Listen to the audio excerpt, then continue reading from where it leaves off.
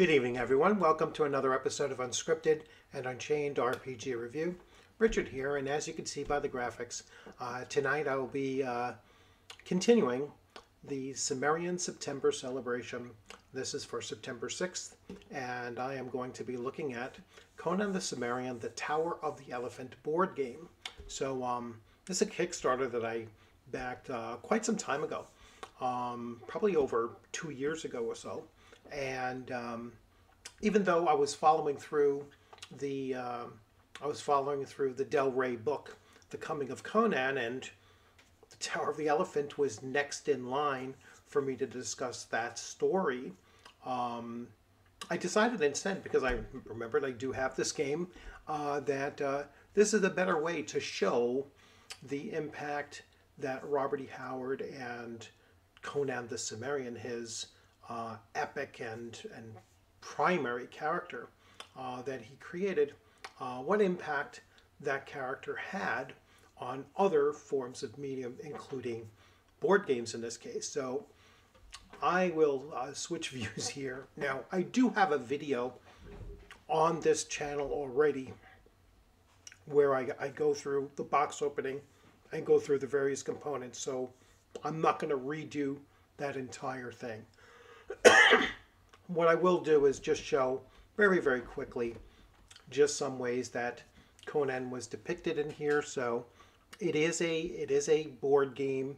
You construct the tower as you're going through it, and each layer of the tower, each floor of the tower has a different scenario set up, and this is for solo play, or you can play with a number of players.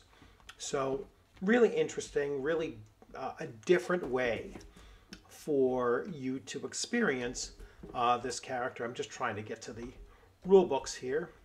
So it comes with,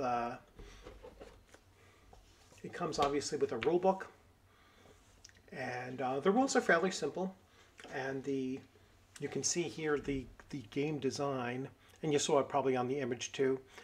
This is the box that the entire game comes in, and they just stack inside one another, and then you just pack all of the components inside there, and you end up with the tower as you're going through it floor by floor once again. And again, the rules are fairly simple. Just a series of different numbers of die that you get to roll for each of your characters' traits and abilities. And the better they are in the trait, the more die they get to roll under that trait. And there's a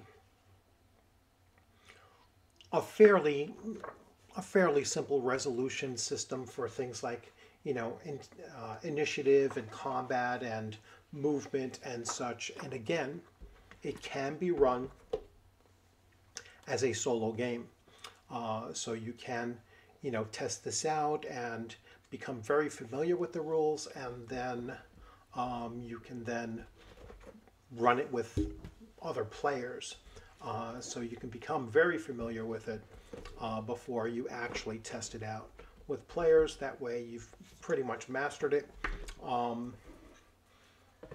I've not tested this out with other players to see how long the session would actually go.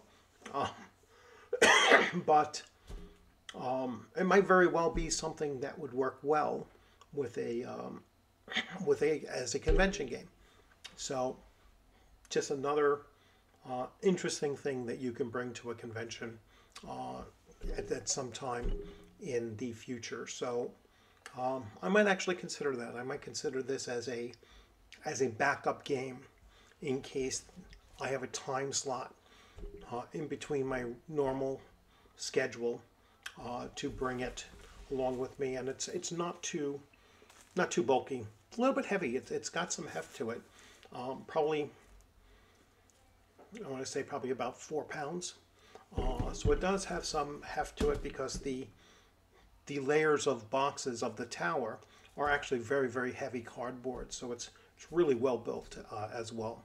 So just another way for you to engage in the story of the Tower of the Elephant, which is probably one of the most told of and retold of the Conan the Cimerrian stories by Robert E. Howard.